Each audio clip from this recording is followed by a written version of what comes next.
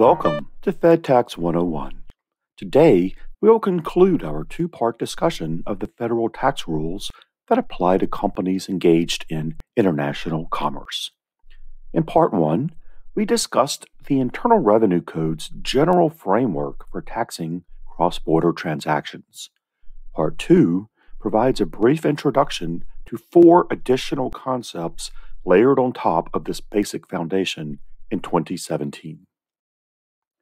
Recall that we said in Part 1 that the U.S. follows a worldwide system of taxation for U.S.-based multinationals, but that most of our global trading partners follow a territorial system. We discussed how large U.S. corporations felt they were at a competitive disadvantage globally by having to pay the higher U.S. corporate tax rate on their entire worldwide income. In response, some companies structured their global organizations in a way that kept their foreign source income offshore and out of the reach of the IRS for as long as the U.S. parent wanted to. We also discussed how some U.S. companies were going so far as moving their global headquarters to other countries in order to avoid having to pay the U.S.'s higher corporate tax rate on their entire worldwide income.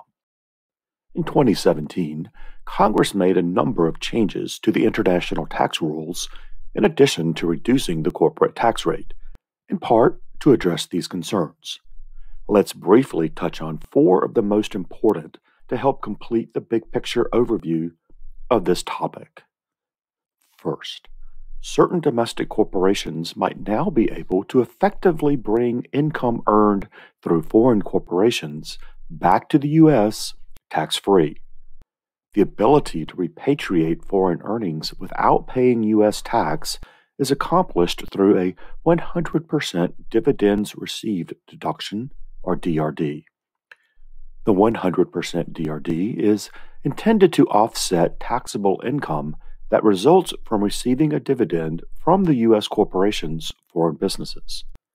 The domestic company is still taxed on that dividend, as we discussed before, but now it may be able to neutralize the tax impact to the extent this deduction is available. Significantly, the 100% DRD places the U.S. on sort of a hybrid territorial system.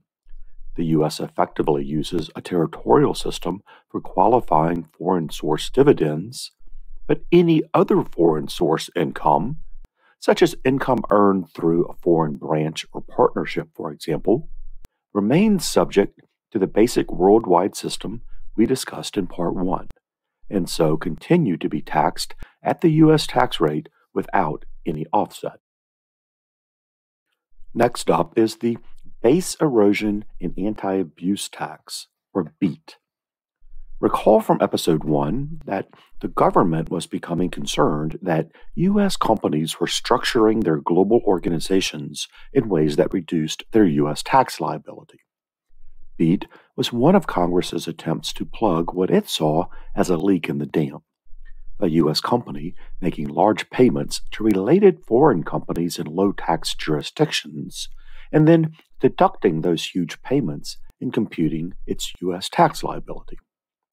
For example, a U.S. company might have an Irish subsidiary own all of the intellectual property like patents on the formulas or processes used in the U.S. parent's manufacturing operations, or the company's trademarks or trade names. The U.S. parent then makes a large royalty payment to the Irish subsidiary every year for the parent's use of that IP, and deducts that royalty payment on its U.S. tax return.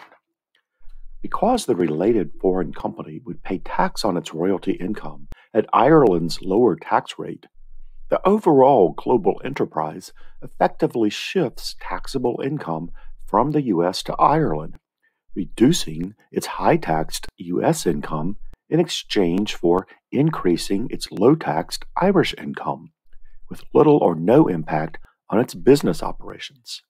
The U.S. government saw this as eroding our own tax base. BEAT was an effort to remove the U.S. tax benefit from these sorts of transactions. Simplistically, BEAT is an additional tax That applies to very large U.S. corporations that make sufficiently large deductible payments to related foreign companies. The new rules don't deny the U.S. company a deduction for those payments. You can still deduct that huge payment to your foreign subsidiary. But by imposing an additional tax on the U.S. company for making that payment, BEAT tries to protect the U.S. tax base by taking away the economic incentive from these sorts of arrangements. Third, the Foreign Derived Intangible Income Provision, FDII, or the DAY, provides a tax benefit for U.S. corporations that sell certain types of goods and services to customers or for use outside the United States. Export subsidies generally are not permitted under international trade agreements, so we won't call it that. But FDII basically applies a lower tax rate to certain types of income a domestic corporation earns from selling goods or providing services to qualifying customers outside the United States. Treasury and the IRS have issued detailed regulations governing how you determine if you've sold the right type of goods or provided the right type of service to the right type of customer in the right kind of place. As demonstrated by the hundreds of pages of regulations, it took the IRS to explain these rules. The ability to claim the lower FDII tax rate for income earned from foreign sales and services is a lot more difficult than it sounds. For qualifying income, though, FDII can provide a significant tax savings for domestic corporations. Finally, the Global Intangible Low-Taxed Income Provision, GILTI, essentially imposes a minimum tax on a U.S. company's worldwide income. Simplistically, GILTI imposes an additional tax on certain U.S. shareholders based on their worldwide income earned through CFCs, regardless of whether or when that foreign source income is returned to the U.S. as a dividend. GILTI basically tries to prevent large U.S. companies from keeping foreign source earnings outside the reach of the IRS by keeping it offshore in a CFC indefinitely. Congress also saw GILTI as a way of making the U.S. parent tax indifferent as to whether the CFC's earnings should be invested abroad or instead paid immediately to the U.S. parent as a dividend and reinvested here. Because of GILTI and the new 100% DRD, the tax cost to the parent should be roughly the same either way. So, where and how to invest the foreign earnings becomes an operational decision rather than one driven at least in part by tax planning.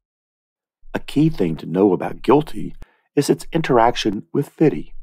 Remember we said FDII is a tax break for income earned from your operations inside the U.S., a carrot, and that GILTI is an additional tax on certain amounts earned by your CFCs outside the United States, a stick. Well, the equations used to compute your FDII and to compute your GILTI intersect by using some of the same definitions, but the tax impact of some of those terms move in opposite directions. As a result, tax planning that increases your FDII benefit might increase your GILTI tax, and tax planning that reduces your GILTI tax might reduce your FDII benefit, depending upon your own particular facts during a given year. Because these are permanent changes in your tax liability, not just timing, carefully modeling out these competing considerations is now more important than ever. How complicated are the 2017 changes to the international tax rules? Well, so far, Treasury and the IRS have issued many hundreds of pages of regulations regarding BEAT, FDII, GILTI, and the DRD. And there are still so many complexities and uncertainties on how these rules apply that we can expect many more regulations, revenue rulings, other administrative guidance, and eventually many protracted disputes with the IRS on audit and probably many years of litigation. The international tax area, especially the new rules enacted in 2017, is extremely complex and requires a great deal of study.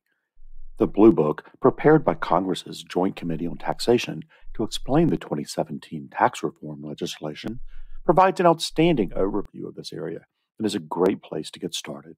It's available on the JCT's website. Well, that's it for this episode of Fed Tax 101. Keep checking back for more. So long, everyone.